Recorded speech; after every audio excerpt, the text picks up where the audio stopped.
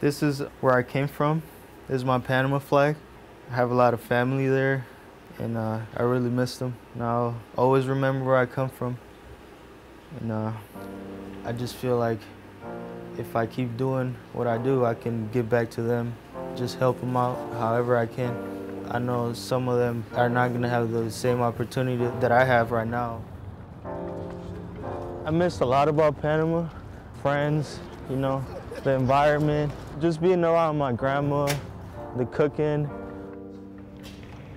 Came here about 8 years ago with my parents and my 2 sisters. I've just been playing soccer ever since. Miller, you land with your feet too wide apart. I think what motivates me a lot is the scholarship. I think they chose me because they saw that I've been a good person and have potential to be someone in life, and I just feel like I don't want to prove them wrong. But today was the fun day. Yeah. 1, 2, 3. All right, roll and stretch, roll and stretch. Amilcar's a unique guy. You can tell he grew up with the game. He can do things on the ball that others can't. We all know how challenging Marquette is.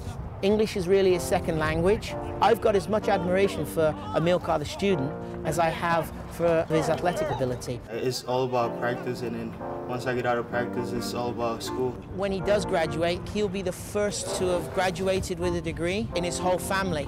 To be able to get a great education while playing, that's what's so exciting. I just keep working hard in school because I want to reach my dreams and help people that came from the same type of situation that I came from.